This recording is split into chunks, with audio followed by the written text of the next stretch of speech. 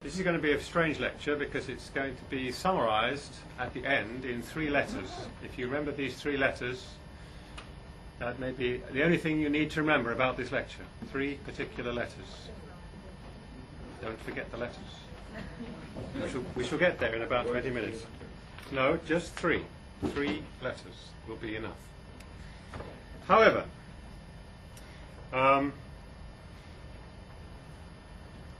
a few obvious bits to start with before we move into the meat of the discussion. Any concept of quality, of course, is relational. We have, I think, now given up the idea that there is some kind of absolute quality. So we have to ask questions like, what is the relation that we're interested in? The concept of the relation is quite central to what I want to talk about. If we go back in history and see where discussions of translation quality started, I think we could say that the beginning is really linguistic quality.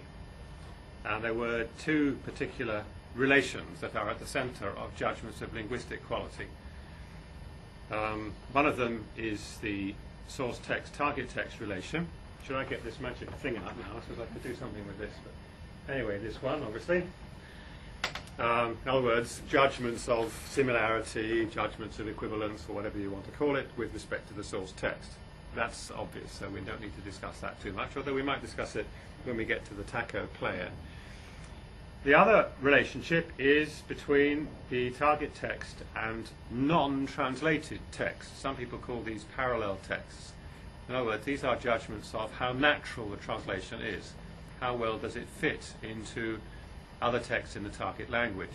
Sometimes you want a translation to be entirely natural, other times you don't want it to be natural, it doesn't matter.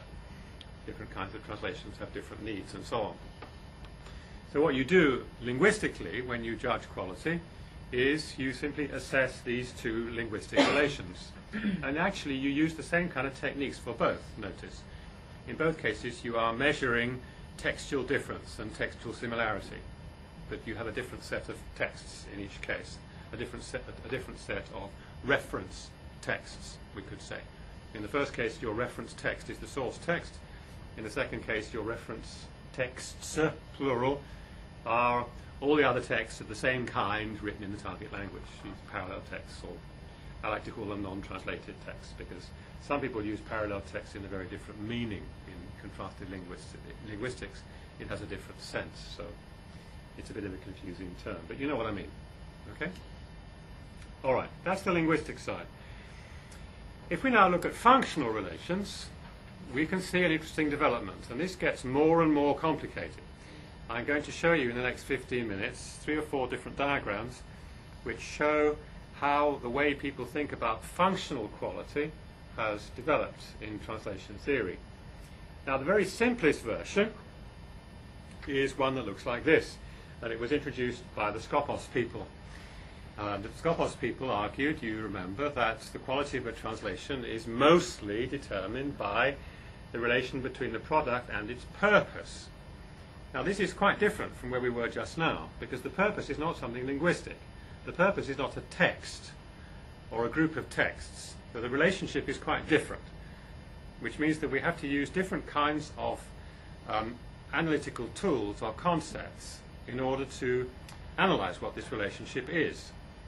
So we need something like classifications of types of Skopos, or types of function, ways of measuring how adequately translations fulfill their functions, and so on. And that actually is quite complicated. It is perhaps a little shameful that we really don't have an accepted typology of translation functions. Everybody uses a different set of classes. The EU uses one particular typology, other people use others. We don't have much agreement here. That is a connection to our topic for tomorrow. So if you analyze a product in terms of its functional quality, we need to have, first of all, some concept of what the need is, and secondly, how well the product meets this need. That's all pretty obvious and pretty basic, you might think. But actually, it's quite difficult. It's difficult to analyze needs, and it's even more difficult to analyze functions. But that's the simple version. The second version of this function relation, the second attempt to try to draw a conceptual map of this functional quality, is the kind of way of thinking which leads to standards, industrial standards like ISO and the DIN standards. Because the main idea behind these standards, as you probably know, is that if we can control the process, we can thereby guarantee that we can control the product. What these standards do is to try to record and control every single stage in the process of the production of this translation product. You know, who makes the first draft, who checks it, how is it checked, how is it recorded, who types in the corrections, who does this, who does that. What happens at every single stage in the process until the bill is finally paid. And if this is all followed through in an acceptable way, assuming that the people who do the work at each stage are competent and qualified, come back to are they good teachers in your picture, then we assume that the quality of the product will be okay. So this is based on an experience and also on an inference that if the process is okay and the people involved are okay, then the product must be okay. Simple argument. So this introduces really three elements in the picture, because we have not only the production process itself, but we have the product and the reception. Now in that case, notice it's a little bit more complicated than this picture we had just now, because here there are really only two elements in the relation. You have the product and the purpose. And here we are now looked at the purpose a bit more detail perhaps, and we've separated out the product and the purpose, and the product and the process, and we've added a reception element. So it's the reception side which makes the judgment about the quality. It's the client in the first instance, and then it's the people who read the translators and the publishers and etc., etc. These people on the very right-hand side of the diagram are the people who judge the quality relation between the product, the process and the product. So by bringing in another player in the overall picture, it gets that bit more complicated.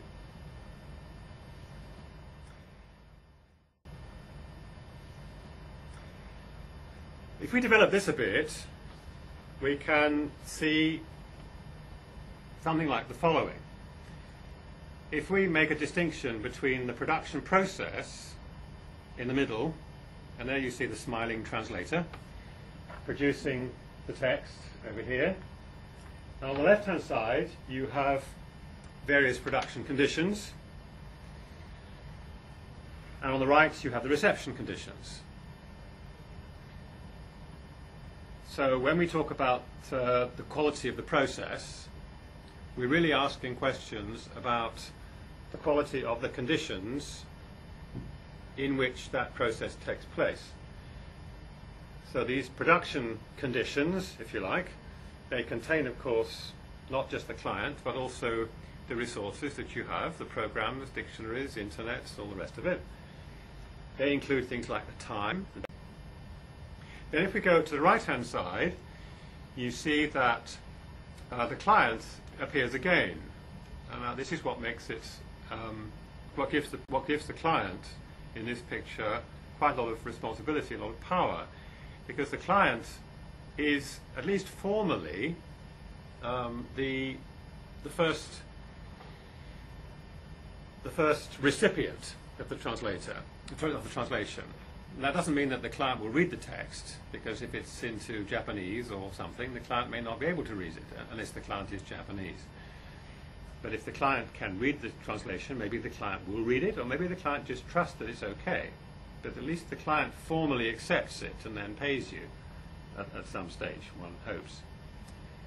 Then there are other elements, other people, of course, involved in the reception, the various users, including, for example, teachers, including critics, including translation scholars, none of whom are typical users, but they nevertheless are users of translations. A very important aspect of reception conditions are alternatives. The existence of alternatives, or the possibility of alternatives. Here I'm thinking a little bit of these parallel texts I mentioned just now, these non-translated texts. One tends to judge a product not only in terms of how easy it is to use and so on, but in terms of its relation to other similar products, which I might get from another translator. Or if I buy a car, I don't judge it just as a car, but compared to some other car. So there has to be some sense in this reception context of what the other alternatives might be. In the case of translation, another alternative might be no translation, but use some other method of overcoming the gap between the two sides. Maybe learn the other language in the long term, or have the text understood by somebody who does speak that language, then get a summary, or whatever else you might think of. So I think a consideration of alternatives is important.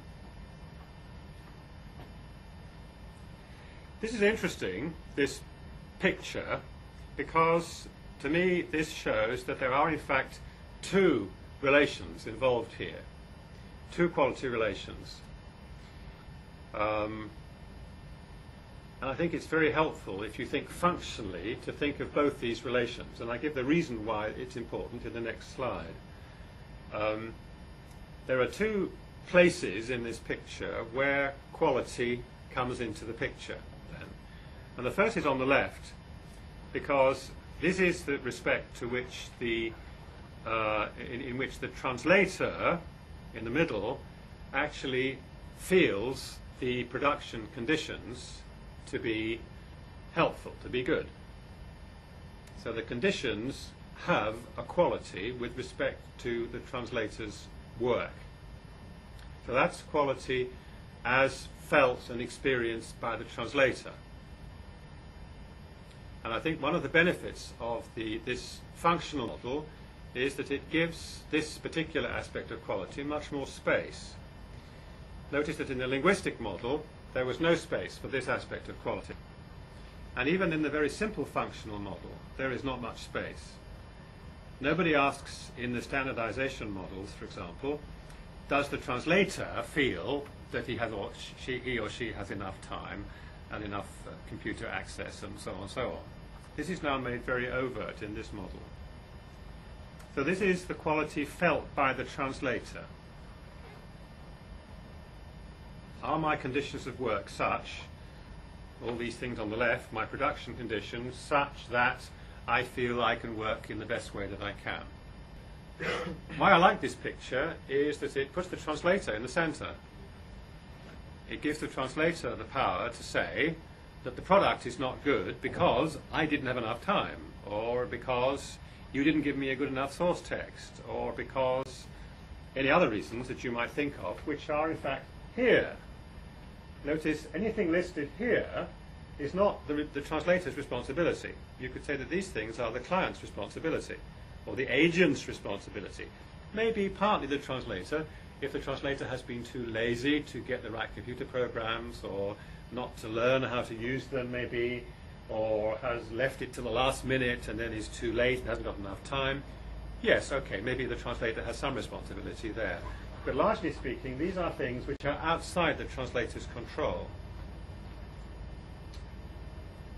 And I think that's important, because when people talk about quality, they often seem to neglect, they assume that the translator has total freedom of movement.